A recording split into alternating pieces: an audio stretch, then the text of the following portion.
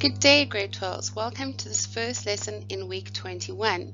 In this week, we will be doing electric circuits, and I would truly suggest that if you haven't seen electric circuits and don't remember them very well, that you go back to the grade 10 part and go look at the electric circuits in the grade 10, because it'll give you a good revision for what you're about to do.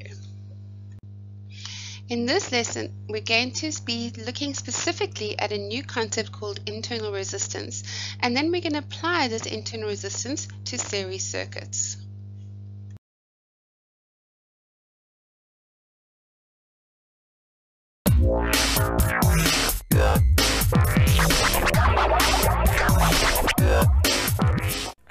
Welcome to our series on electric networks, grade 12s.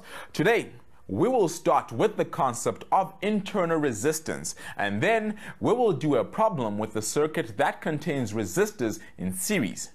Let's start off with the term load. This refers to the total of all the external resistance in a circuit. In addition, the term V-load or volts load refers to the EMF of the cell or battery.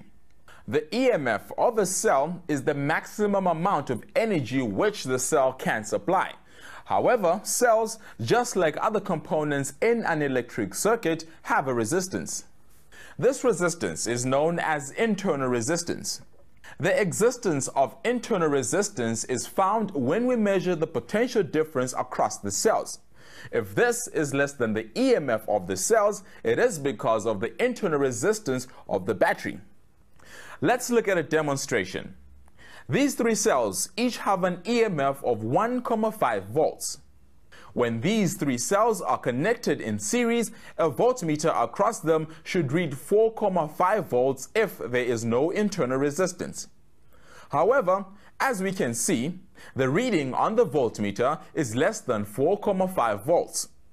This tells us that the cells have internal resistance.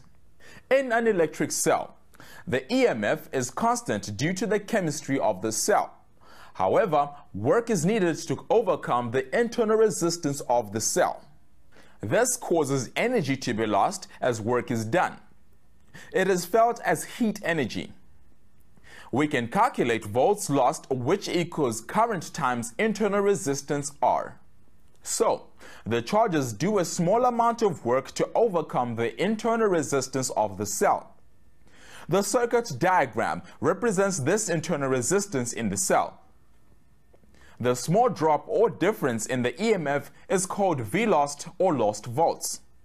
This means that to apply Ohm's law, V equals I times R to circuits is more complex than the simple substitution of the correct values for V, I, or R into the formula.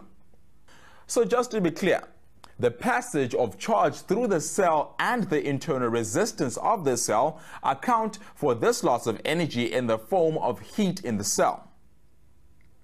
From this, we can derive the equation EMF is equal to terminal potential difference plus lost volts. EMF equals current times external resistance plus current times internal resistance. Now let's look at how we would use this equation in a calculation. A circuit consists of a battery with an EMF of 18 volt, a resistor of 4 ohm, and an ammeter which reads 4 ampere, all connected in series. Calculate the internal resistance R of the battery.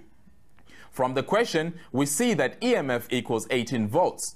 The load, external resistance, equals 4 ohm, current equals 4 ampere, and we need to find the internal resistance R.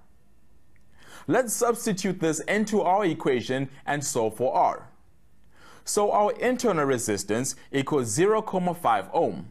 So in summary, grade 12s, in this lesson, we have discussed internal resistance and applied the formula to a series circuit. You'll also find more information about electric circuits at www.mindset.co.za/learn. Remember to try some of the questions in the task video as well. Goodbye.